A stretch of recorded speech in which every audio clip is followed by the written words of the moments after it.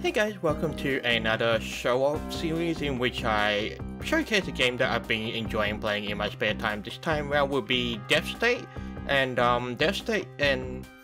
there's a whole lot of things I really have been enjoying about this game. So I will apologize in advance if I mention other similar roguelike games, as obviously those who are familiar with the genre will be very tempted to make comparisons to it, but nevertheless, I would at least try to emphasize on just some of those effects without really just like confusing you really if you're not familiar with other roguelike games such as the Binding of Isaac, Rogue Legacy, some other things.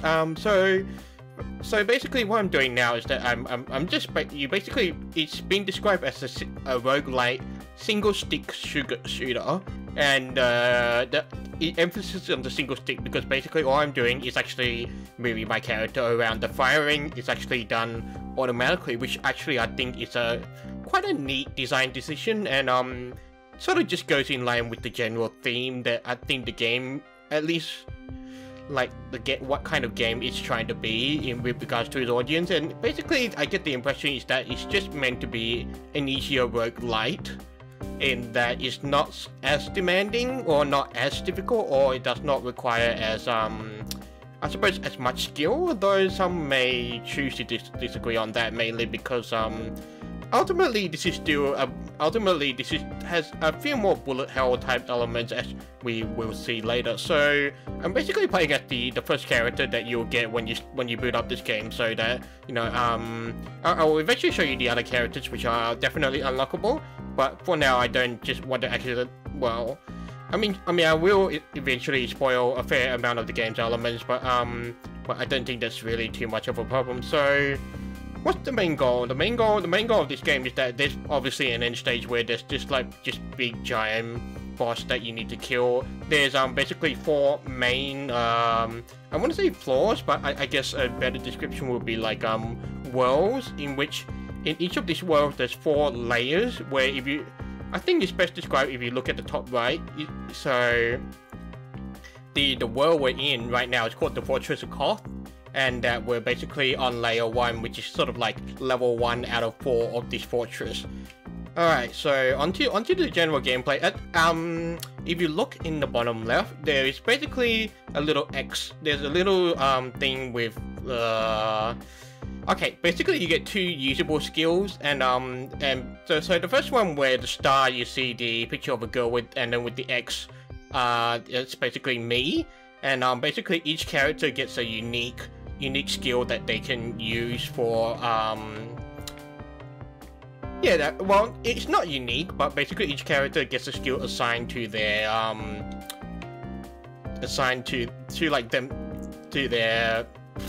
I'm having trouble finding the words today, but basically, like, if I do a different character, that character will come with a different skills. So there's so when you play with some others, you'll start with a different initial ability. Now the second item, which I haven't got yet, but you can see blacked out with the Y. I should add that I'm playing this on the controller, and so I'm obviously using the left stick to move, and then you can also sort of do a dash ability, which I'm using the right stick. So it's like the right stick, the right cursor stick is not as useful, but definitely this dash actually allows you to phase through bullets, so I'll do that right now. Although that was probably alright. Yep. So that's definitely one of the final skills that you can do later to just basically sort of just help yourself get through some of the more difficult parts of this game. So in the third little equipment panel, I've got a sword already. Oh, what's this? To Americans Cane, curse 3 nearby enemies with 3 ghastly afflictions. Okay, that's actually a new item. So yeah, so the third one is a sword, and actually I'll just show you in the screen right now, in the inventory screen, and basically you can get different types of swords, and again they either modify like your bullets, and sometimes they could be stat boosters, sometimes they will actually modify how you shoot. So if you noticed, like right at the start, I was like sort of shooting a bit more constantly, but right now I'm just sort of shooting in bursts, which, as the description says, I get to deal extra damage. But the problem with shooting in bursts is that if you've got a whole bunch of enemies coming at you at once, then it will be a bit more difficult to handle them. So that's definitely one of the things you need to take into account, or basically adjust your gameplay in order to account for the weapons that you pick up. I find at this stage, or I know I've been playing for a fair bit, but at this stage I haven't really like memorized what each of the items does, because mainly it's a bit hard to distinguish them based on the looks. So I mean other more expert people might be able to give you some better insight on how easier it is, but right now that's not something I'm worried about right now. Another modifier is that also the sword has given me is that basically my bullets are now plague bullets. So as you can see right now, whenever I kill a monster that's being afflicted by a plague bullet, that it will explode into smaller bullets, which also infect nearby monsters we played. There's also other other afflictions such as there's also other afflictions such as fire. Well, not afflictions, more like just types of bullets, types of elements that your bullets can take in. Is basically like fire, ice, and that sort of thing. So and then occasionally you come across these elite monsters, which will obviously drop an item, kind of upgrade, and maybe a potion. Now potions are like pills in the Binding of Isaac. Right now you won't know what it does, but and only you will know what it does after you've actually used it. So that's definitely something you can sort of just have a bit of a risk for. And there's probably like 6 or 7 different potions, so I just picked up another one. I don't know what it does, but so I'm gonna try it now. It says I feel better. That basically means I get healed for a bit. It means I get healed for a bit of health. So, and basically these effects are random and obviously add a little sort of variety to the game, so to speak, and certainly a little more fun, a little more enjoyment, a little more of the unknown. So it's like now you can see in the bottom right that I know what the potion is now because I've already taken it. And then here there's like a shopkeeper that is like, okay, well, there's a random chest with an item. I'm gonna pay $70 to take a random potion. The Bloodfuse Stick, that's basically like a slowdown. It slows down all the monsters around me, and it's sort of like a slow down time thing. So basically all the bullets will be slower. I can sort of dodge bullets a bit more and so on and so such. So there's a few more. I feel there's a few more negative effects than positive. So some people may choose not to actually bother taking these potions at all. There's of course one character that allows you to identify the potions at the start. Like you don't have to take one to begin with, and so that may make it easier for some people, that may make it harder for some people, but quite frankly I don't think they really take that much of a significant difference.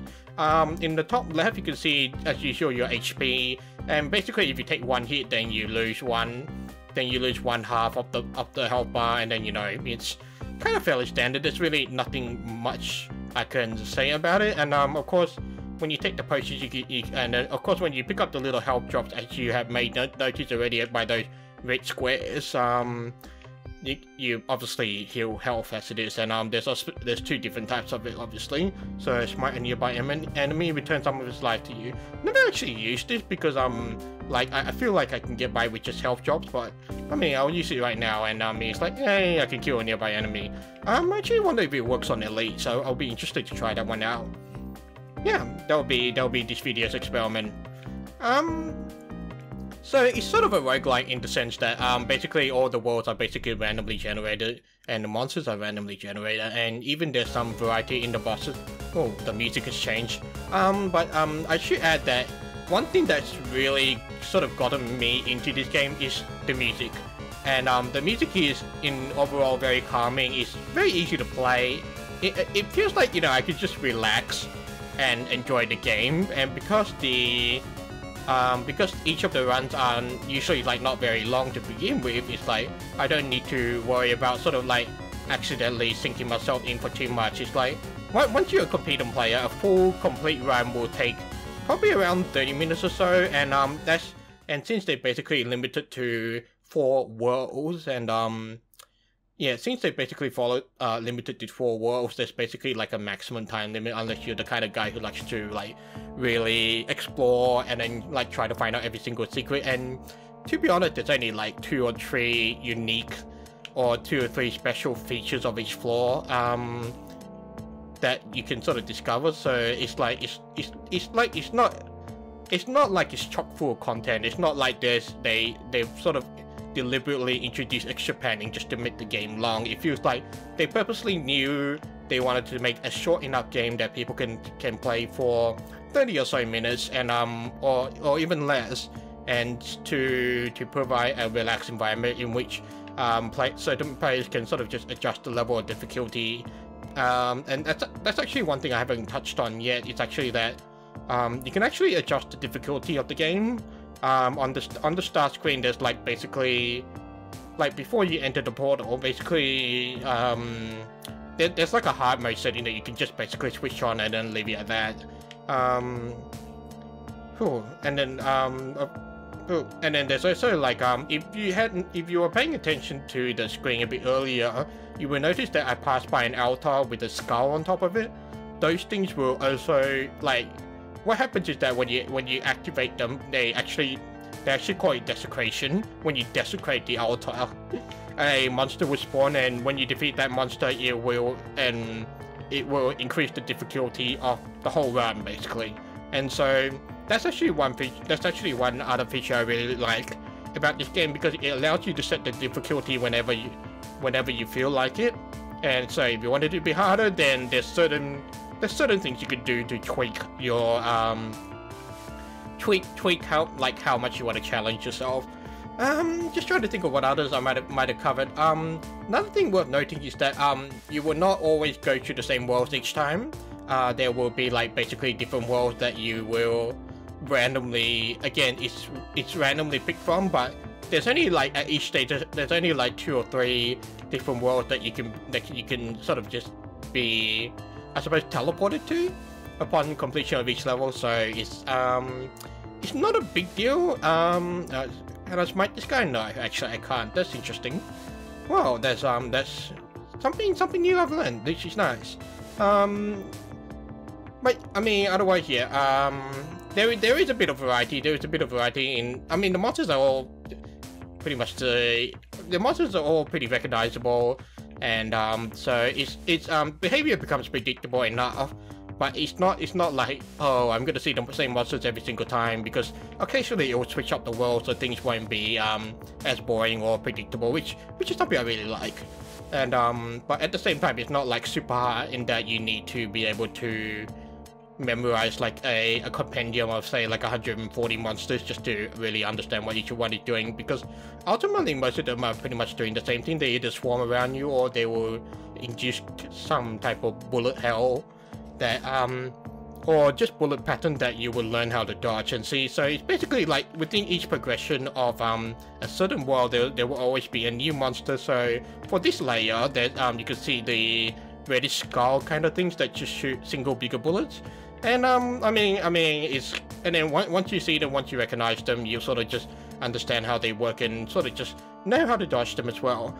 This game is definitely not one of those where you can sort of just run in and then do a romp, because you will obviously be overwhelmed with monsters. So ideally you will play a little cautiously, but as you may have noticed already in the first world on one of the floors, that if you stick around for too long, then basically that there's a message at the bottom that will say like, but darkness is approaching. You feel darkness approaching, better get away quickly. And basically what happens is that it's sort of like a, well, it's gonna be hard. Well, it's not gonna be hard to demonstrate it, but basically it's sort of like there will be a color change coming from the bottom of the screen, from the bottom of the map up onto where you are. And the other thing is that the exit portals are always gonna be like somewhere near the top. So it's like pretty much each floor, you know where your plague is now exceptionally virulent. That's new. And here's the other upgrade that I actually forgot to mention. It's actually a grimoire, or basically like an evil, basically like a book. And basically it will just fire at extra enemies. Of course, again, it has different modifiers, different types of bullets depending on the grimoire you pick up. So again, that adds to the variety. And you know, I basically now have like a full set of items in which basically helps me sort of plow through the monsters fairly easily. I mean, it's sort of like I could just drift through. I can sort of just like not have to worry too much. I can just dodge the poles, I can dodge the bullets, and just basically make sure I'm not taking any silly damage. And it's something so far it's pretty fine and dandy. So yeah, one thing I didn't touch on is that, but you will have noticed already, is that the goal of each layer is to get to the exit portal, which goes down to the next floor. Which is, well, that's not a good one. Basically the goal is to get to this kind of portal, and it just basically takes you to the next layer, and just try to and of course, as I said before, if you take too long, then yeah, if you take too long, then this darkness thing will creep up from the bottom of the map.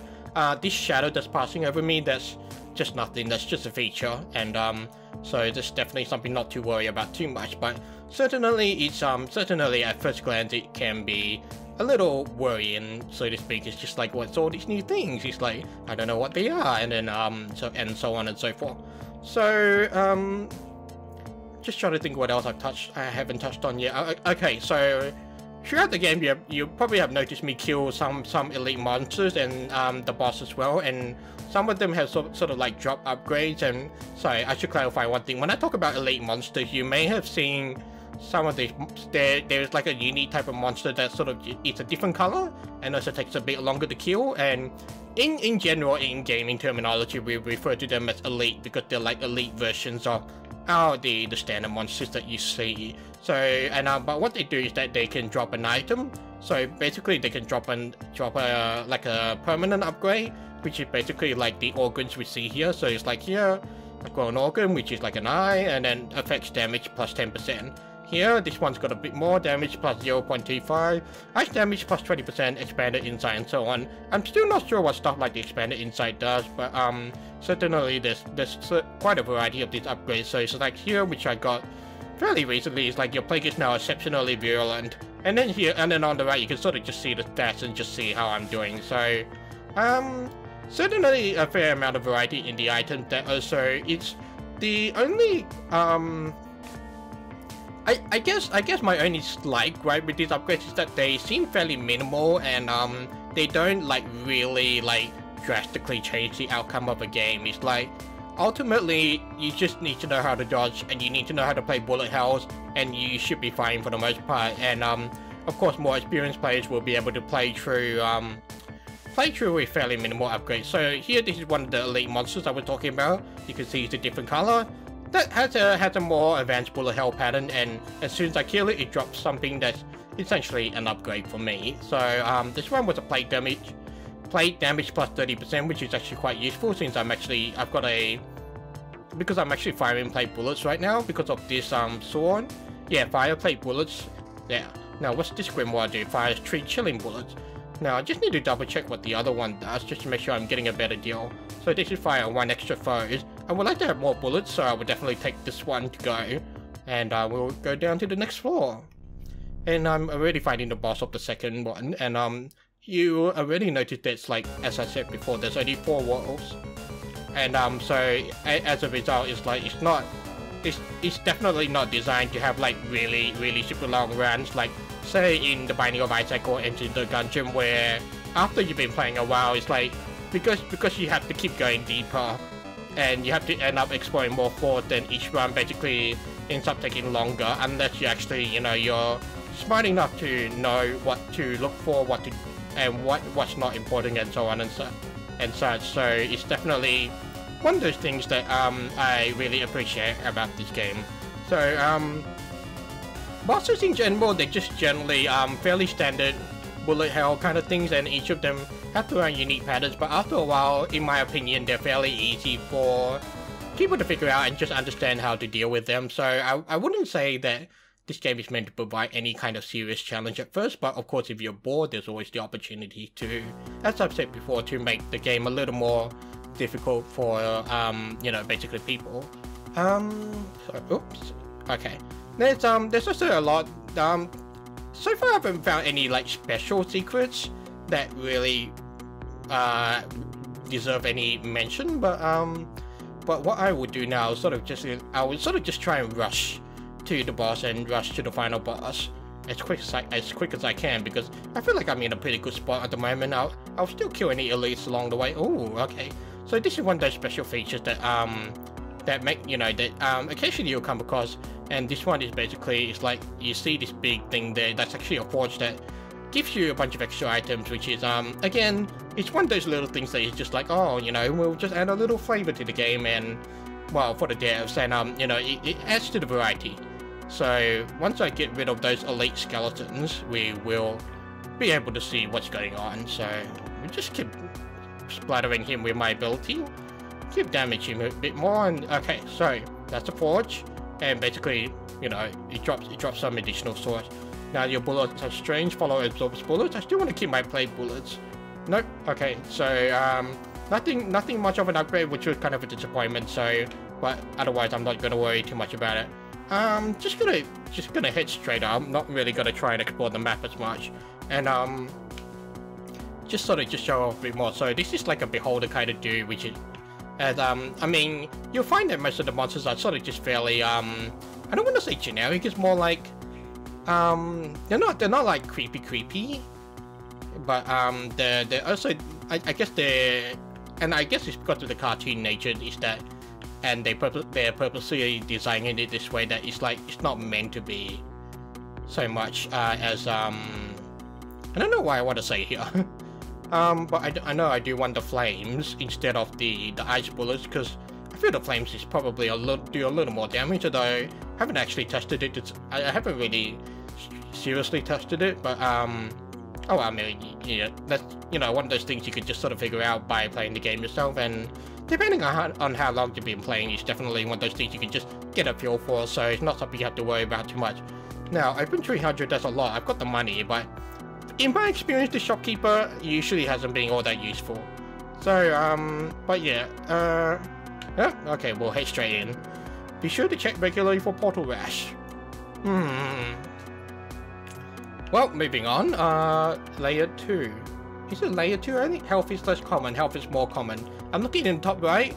I've noticed that, like, sometimes each floor will come with a random effect, but I haven't really sort of just, like, looked too much into it.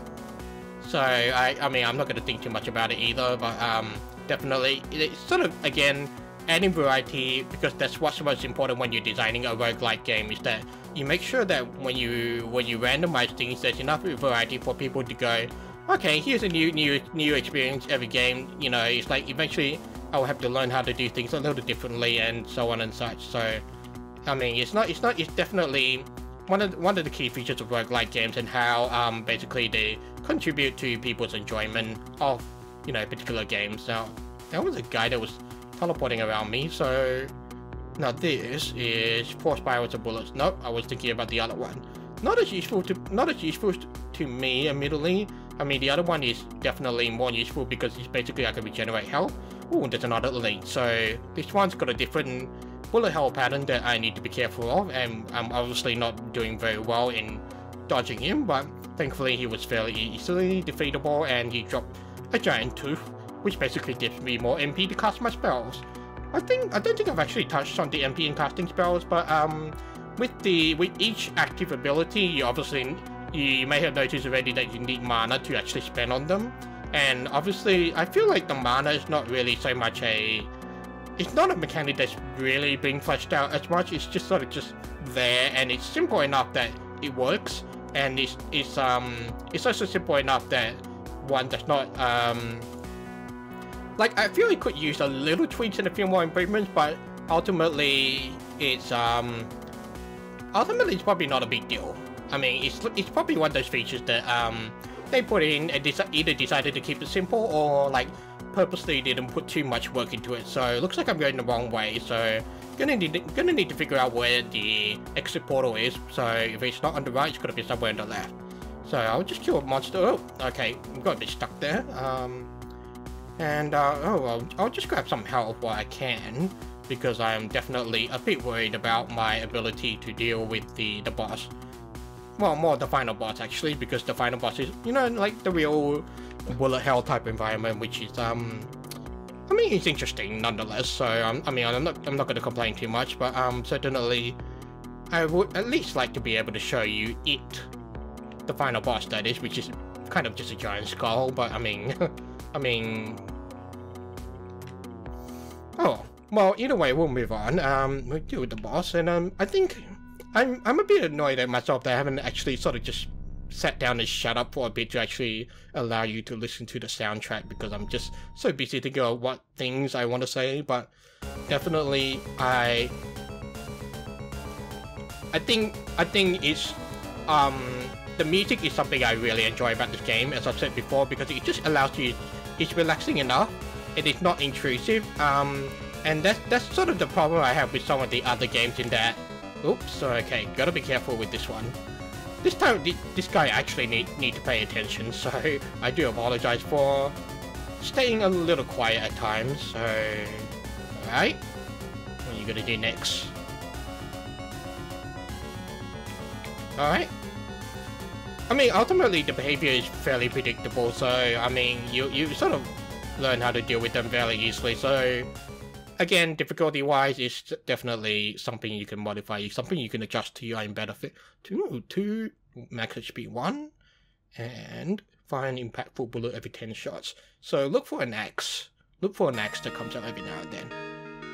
And here on the last level, which the music obviously takes a very different change, and which is quite nice. I mean, I really like how there's a different soundtrack for different worlds, and the sound. I feel like the soundtrack really has been, it's very simple, it's very repetitive, but at the same time, oh well, not at the same time, it's the fact that it's simple and repetitive basically means it's, you know, very pleasant to listen to as actual background music, or, you know, as actual like studying music. And I found that it's even good for sleeping music if you want just, you know, something a little, I don't know, different. I mean, this one right now, it certainly sounds a bit majestic, a bit wonderful, sort of just a bit starry, and it really does suit this environment. And definitely when you get the game on Steam, you can buy the soundtrack separately for like $4 US. So if you really enjoy the music, I would definitely recommend purchasing it for, you know, listening to it separately on, you know, whatever it is you listen on music on these days. But yeah, definitely for me, the huge selling factor for this game, or the huge appeal for this game for me, was the music. And it's not just the bullet hells, it's not just the roguelikes. That, to me, is the music that really sold this game for me. And I mean, the only reason I bought it initially was that because it was just another roguelike that I had seen a bit of gameplay for and was actually interested in. So I was just like, oh, you know, I found it on chrono.gg and just thought, oh, you know, it'd be nice to check it out when, yeah, it was on sale like last week. So I was just like, oh, you know, I'll pick up a copy, I'll check it out, because, you know, it's cheap enough and got a bit of expendable money to spend, so it's like, why not? So yeah, I'm actually being quite happy and pleased with this game. I'm glad I took the chance to try it out. So I just kind of want to open this chest here to get a bit of health. The goal, again, like the mana, I think is one of those things that just hasn't really been fine-tuned too much. And that's for, I guess, some people looking for a bit more complexity. They might be a bit turned off at the simplicity of it. But then again, I feel like it was just sort of adjusted the same way in the music. It's like, you know, we're just putting a simple system and not sweat too much about it. So, really, I'm looking at the timer on my recording on OBS, and I'm hitting 28 minutes, so I would like to keep this down to about 30 minutes, this video down to about 30 minutes, so I'm kind of just going to be a bit reckless and rush through. And surprisingly not take damage there, which is quite neat. So one more floor onto the final boss. So usually there's a couple of other like secrets that I probably could have uncovered if I had bothered to look around, but I haven't, so I'm not gonna worry about it too much. So I'm actually glad I opened that chest now, because at least I've got some help to catch up on in case I take too much damage. But I'm just gonna rush straight down to the boss, and welcome to die. I'm not sure. Okay. Because it's not even just the gameplay I just need to, I also need to show you the unlocks and such. So I'll just do that, and this is basically a generic classic bullet hell boss that won't, like, pretty much like every other, once you figure out the pattern, it's pretty doable. So I mean, you can see here, it's like I've kind of just figured out the pattern already. Oh, I definitely want to avoid those portals.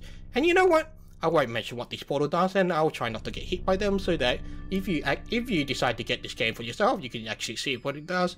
But as you can imagine, it's probably not a very positive effect, so definitely want to avoid that. Okay, there we go. I will jolt you for a bit, do a bit more damage, and this boss has some more additional, basically another stage of bullet hell, and I'm sort of just struggling a little to navigate through. But again, once you figure out the pattern, it's pretty smooth sailing from there on, so I would not be worried about it too much. It's definitely, again, I will emphasize on the relative difficulty of this compared to, say, something like Super Meat Boy or I Wanna Be the Guy, or that diamond is gonna be a bit annoying. I will keep nuking you for a bit more health. Yeah, the relative difficulty, not so much, and I feel like they've designed this game for children, but that's a very baseless assumption on my part, and quite frankly, I haven't actually sort of like been in touch with the developers to just sort of get their understanding of that. So we'll just collect all this, and we'll go into portal. And I found the professor, but he's utterly changed. He isn't the kindly mentor I once knew. More than once I thought he had won. This place, however, he has strengthened me. I have learned lost secrets. I feel real power coursing through my veins. There's kind of a bit of a backstory, but it's not a deep one. The professor hoped to trap me here, but instead introduced me to my new mentor, the Deathstate. Little can withstand me now. Alright, I will assume that's the end of this run. There we go, and then of course there's a score at the end, and then this is basically like the professor's lab. And okay, so here's the hard mode switch. There's a crate. The Cosmos trembles, and basically it's even more bullet helly than before. I've unlocked a bunch of characters, which you can see here. We can basically just pick one fairly easily, and just switch with them as is. Each of the characters has like a bunch of different attributes and such, and so there's like the priest, there's the star child. Each of them have different ones, which is definitely fun to check out. There's like basically an unlock sting, a bestiary, and I mean fairly generic stuff that you'll see as a kind of how to say it, and then of course your stats. So yeah, it's definitely got everything in the whole package, and definitely got a bit of variety, and it's definitely simple enough to keep casual players interested in the game. And like basically, if they're wanting to pick up a game that in the single session you probably won't take more than 30 minutes, then I could definitely recommend Deathstate. So yeah, so as I've said so many times already, this is Deathstate, and I hope this preview has been enough to sort of give you an idea of what the game is like. So yeah, I think that's all I have to say. So with that, thank you for watching. If you enjoyed this content, there is a like and subscribe button for your clicking pleasure, and I will see you on the next video.